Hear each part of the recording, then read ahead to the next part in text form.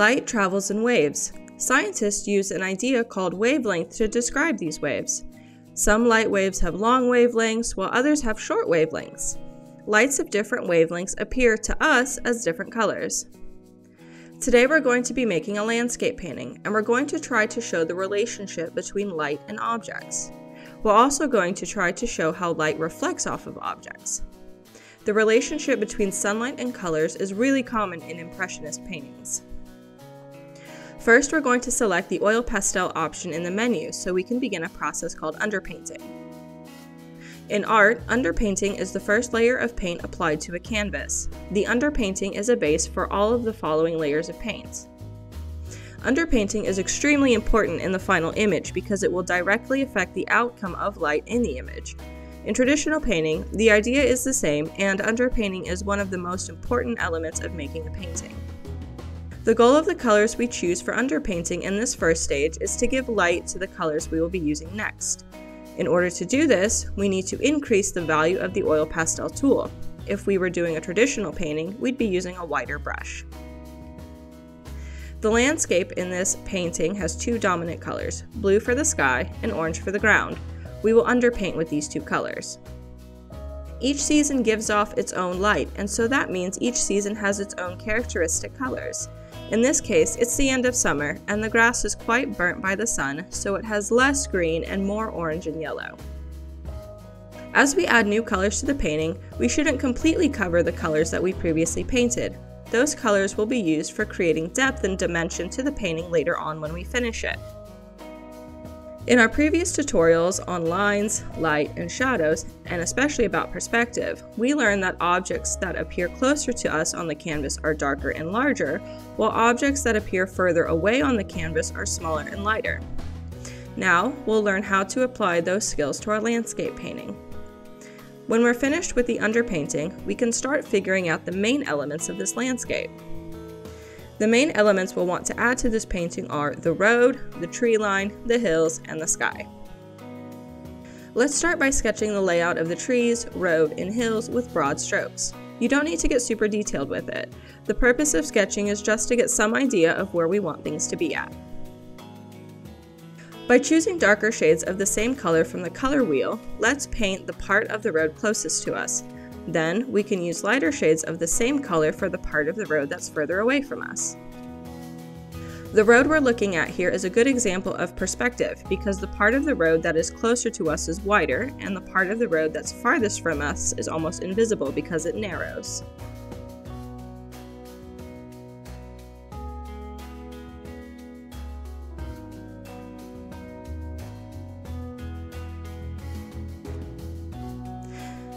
At this stage, when we figured out where we want stuff to be, we need to consider the lighting in the painting and what needs to be lit and how so it looks natural. The colors in this landscape have a complementary relationship, meaning they are balanced by using opposite colors on the color wheel. The complementary color relationships are red and green, blue and orange, and yellow and purple.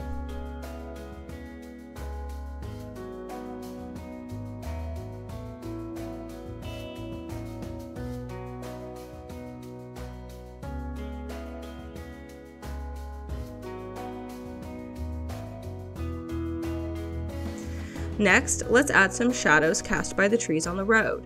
The shadows are painted in a blue-violet color using the transparency setting. When you look at colors, and when painting colors, it's important to look at objects in nature in an artistic way. We can try to see what the main colors are in the object while also trying to figure out what the more subtle colors are too. Impressionist painters like Claude Monet or Vincent van Gogh are well known for using almost all the colors of the rainbow in their paintings.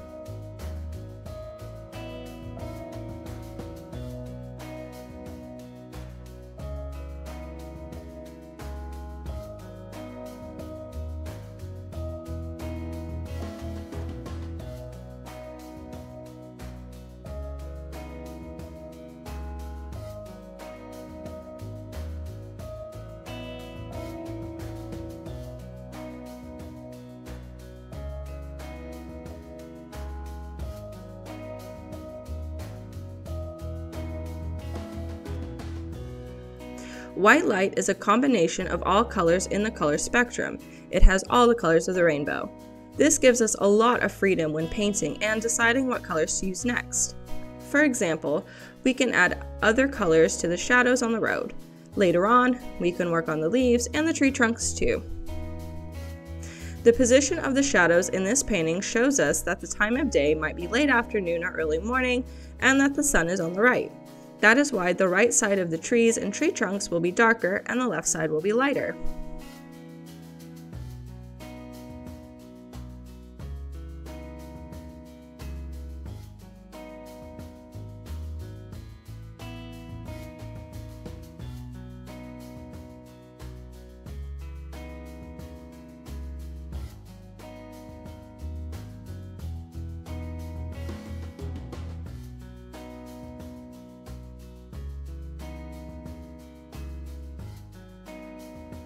Next, let's add some semi-transparent strokes of different colors to the trees, to the sky, and to the ground. We're trying to show that there's light in the painting.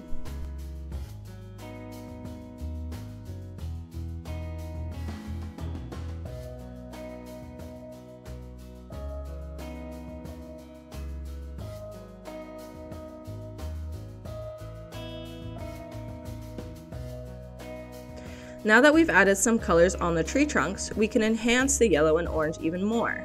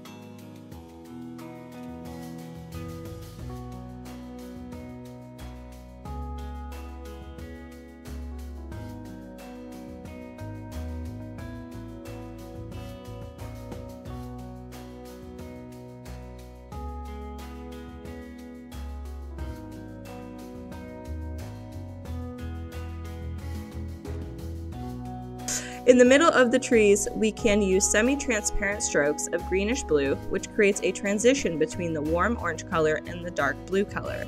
This intensifies the shadow of the tree.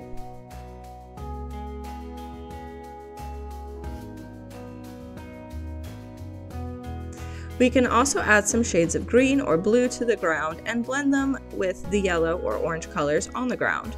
This will give us a semi-transparent mix of colors. Mixing semi-transparent colors will then give us new colors.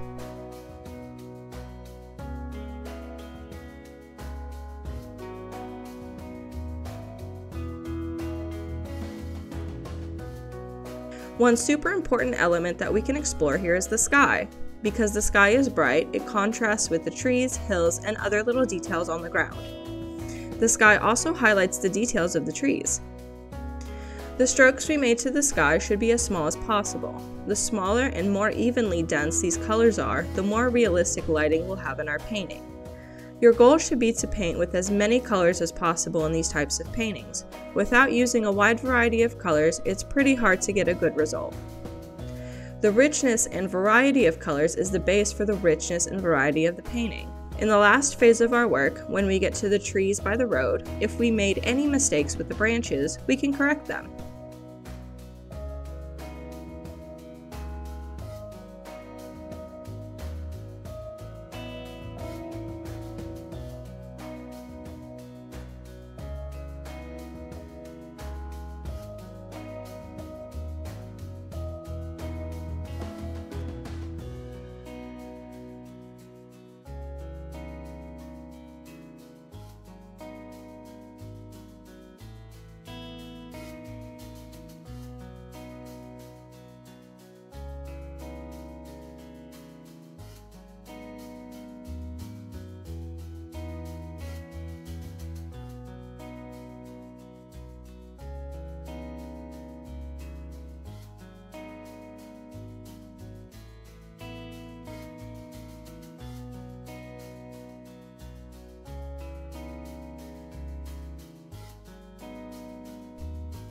Now we're done! Today we used the Oil Pastel tool. We were constantly adjusting its values in the right panel using these settings: diameter, pressure, and opacity.